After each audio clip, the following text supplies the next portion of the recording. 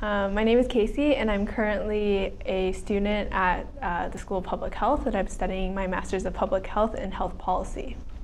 And I'm originally from Canada.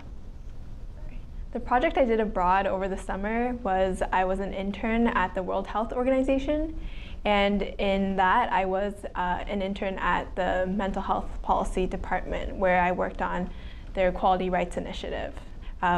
This initiative is basically trying to maintain human rights in our mental health services.